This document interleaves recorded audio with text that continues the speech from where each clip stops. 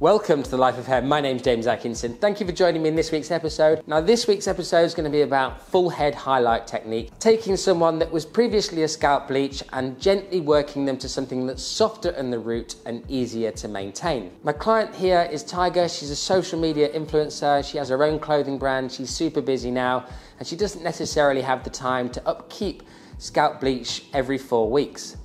So she wanted to go a little bit softer. I started this process over a year ago with her, and I haven't really done her hair in between then. She's been very busy and she's had her hair done in other salons since then. But now she's back and she wants to take the blonde to the next level. She wants that seamless root effect into what is existingly very, very blonde hair. She doesn't want to lose the fact that she's got very, very blonde hair, so we won't be adding low lights or anything like that. So if you think that might happen at the end of the video, then don't be disappointed. I know some of you do reach out to me and say, oh, why didn't you put a low light in? I'm not a huge fan of low lighting techniques. I feel they look dingy and murky after a while. So you won't see many low lighting techniques from me unless it's one to break up a previous color through the means of probably a root stretch into a low lighting technique. So I hope you enjoy this video, and if you do and you take something from it, share it with your friends, hit the thumbs up button. That helps the videos get to a wider audience, and it's really important to help me grow the channel so I can bring you more free content to this channel. Don't forget to subscribe. It's really means the world to me. For all of you that have subscribed, 80% of the people that watch my channel haven't subscribed yet, so it'd be wonderful if a few more of you would click that subscribe button to help the channel grow in the algorithm rankings. And don't forget, chat to me down in the comments, because I love that conversation about your thoughts on the technique and anything else you'd love to see on the channel. First thing we're going to do is look at what we're dealing with here. On Tiger's hair, we have got a lot of regrowth, as you can see, and then a band of colour from her previous highlighting session where they tried to diffuse the colour into the existing blonde hair. So I'm going to show you exactly how to manage this in a one-step process using highlights. It is a very simple technique to use. We're going to section off from just behind the highest point of the head to the back of the ear, through the middle of the occipital bone, and then to the top of the ear, and section that off into 4 sections. Starting in the back, we're going to take a horizontal section.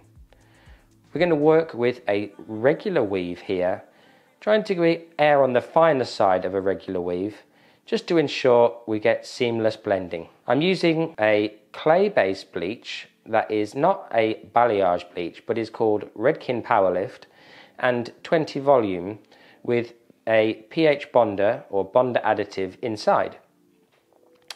This means that I can happily paint through the previous band and create a better blend between the existing natural colour and the very blonde ends that exist. One of the problems with the previous colour, the lift was not light enough. So that is why it looked like there was such a contrast between the two. So it is really important that I make the effort to relift the areas that were previously lifted. Some of you ask about my foiling technique, and it's a really simple thing to do. Place the foil up in the air, the pintail comb at the bottom of the foil, fold the foil around the pintail comb, and then place it into the section that you've just weaved away. Apply your product, fold it by thirds, push up the back flap and fold the edges in. Super simple, super easy and mega secure. Anyone out there who struggles with their foil slipping, I highly recommend you try this technique. In terms of product application, I'm careful when I apply the products close to the roots, and always apply the products as close as I possibly can. I don't leave a gap between the lip of the foil and my client's scalp because of the technique that I use to fold my foils with. As we work our way up the head, we're going to continue with exactly the same thing. You will note that I am weaving around 1 to 3 centimeters away from the scalp area. This gives me a slightly more irregular depth to the weave, and I personally prefer this type of weave pattern. I think that this creates a more natural looking highlight as we go through. Tell me what you think down in the comments to your own personal weave techniques and styles. I really do love to see what people come up with. We're keeping the sections about 5 millimeters in spacing due to the fact we've got so much hair that is uncoloured at the roots and we have that band to deal with. Saturating the hair well as you work through is so important. Even saturation and plenty of saturation will be the key to whether your colour lifts successfully or not. I cannot stress to you how important saturation of product is. And if you're not sure what I mean by saturation, that is the amount of product you get on the hair that is in the foil. Good saturation will be the difference between a clean lift and something that you see struggling to lift over a long period of time. As we move up to the top of the head, a lot of you ask about this area and how to deal with it. I will end up with a small triangle of hair in just a second, and I will foil all the way through that section in this particular instance. I don't always do this. Sometimes I leave a triangle of hair at the top in the crown and I just foil through it horizontally, as you may have seen in my previous videos. I've got a slight overlapping of product here, and it's a great way to deal with it. Just simply lift up the back of the foil, wipe the product away with the tail comb and seal the foil down, as you saw me use my fingers to do there. The flap at the back ensures that no product will seep out of that seal now, and it is incredibly useful to have.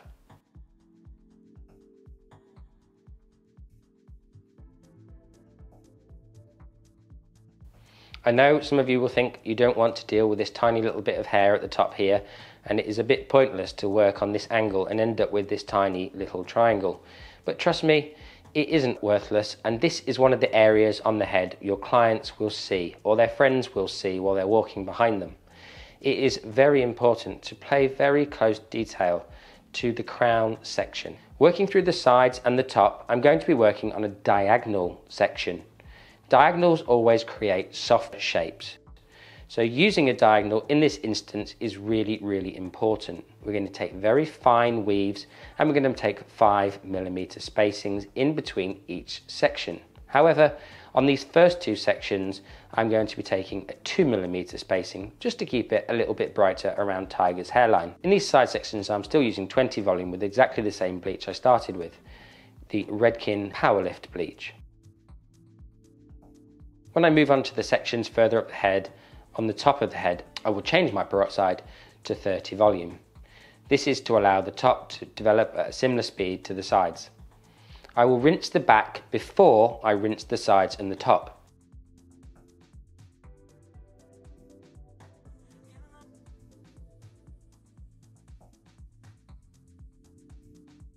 Because the sides and the back are separated in the way that they are, this means that I can wash the back out and it will not disturb the front of the colour that I've just done. I think washing the bleach off the back of the head as you work is very important. Now, I wouldn't do it as I'm doing the foils in the front because I'm fast at foiling.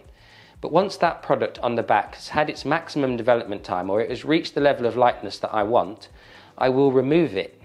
It is very important for the condition of the hair that we do not over-process it just because we can't be bothered to remove it.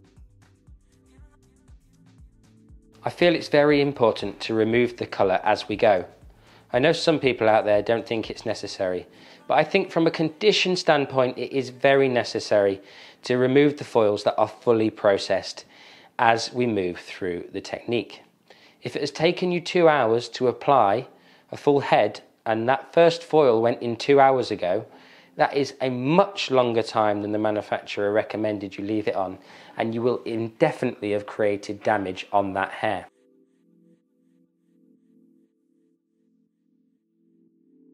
It is really important to keep your sections clean and tidy as you work through this technique.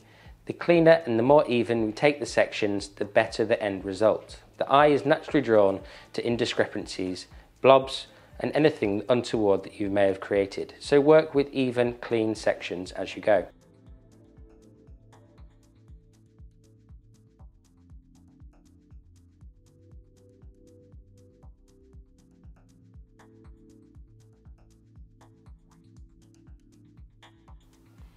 This first section on the hairline is mirroring the hairline, as you can see.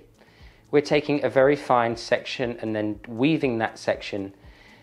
Everything that you do around the hairline is amplified, so make sure that your sections are fine and beautiful. Do not take chunky sections and make sure that your first section is absolutely bang on the hairline.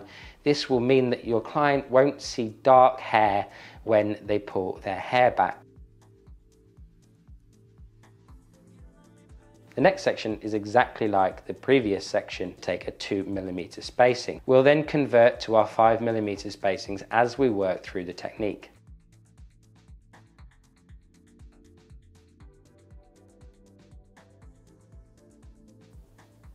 Taking diagonal sections and retaining that diagonal all the way through the technique is super important for softness. I highly recommend, if you've never used diagonal sections like this, that you give it a go. You will be very surprised at how beautiful and blended the results will be.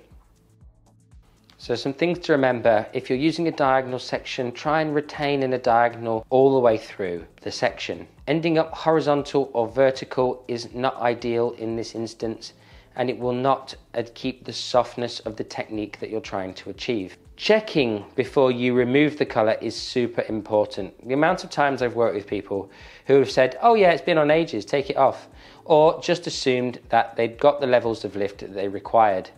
I appreciate you don't want to leave it too much over manufacturer's recommended guidelines, but if 5 more minutes makes the difference between a perfect colour and manufacturer's guidelines, I would say go with the 5 more minutes. It certainly won't hurt the hair's condition, but it might make all the difference to the results that you get. I'm perfectly satisfied with the lift that I've got at this point, and I'm going to remove the back before I then move on to the front sections. Scraping off the product like that will be a good way of seeing exactly what lift we have got. Now onto the toner. First things first, roots. Apply the roots down to the previous colour. Now the colour that was done before, as I said, was like a warmer colour in the mid zone there, and it didn't quite have enough lift on it. You get those orangey results when the colour hasn't been left on long enough and you need it to be a little bit lighter. So what I'm going to do is paint my roots on a level 9 Redken Shades EQ, and then I'm going to drag that level 9 over that orangey band, and then going to take that and then going to apply a level 10 Shades EQ with some clear processing solution over the ends and let it process. The level 10 is a 10N colour, just a natural neutral because it is so light. Anything else will give me a reflect. Violet, titanium, any of those colours you will see because the ends are so clean. I love a natural for when I want a really clean blonde over something that has been really cleanly lifted. Make sure you comb the product through. As I said, it's to get the product over that really warm area. It's going to make all the difference when it comes to processing it and the finished result. Once I've done this, the level 10 colour will overlap the warm band in the middle. Once the roots are applied, as I said, I'm going to apply my ends by just simply overlapping the previous colour and applying it all the way through.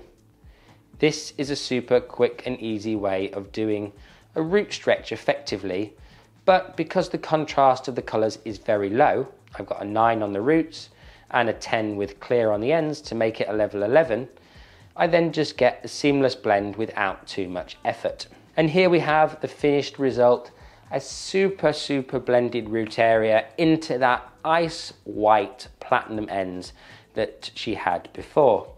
I really like the result now, and Tiger's super pleased with the result too, and it means that she can continue growing out her roots without needing that regular maintenance of those really high maintenance scalp bleaches. Check out Tiger's Instagram in the description below. If you've enjoyed this episode, hit that thumbs up button, subscribe to the channel, and I'll see you again really soon for another episode of The Life of Hair.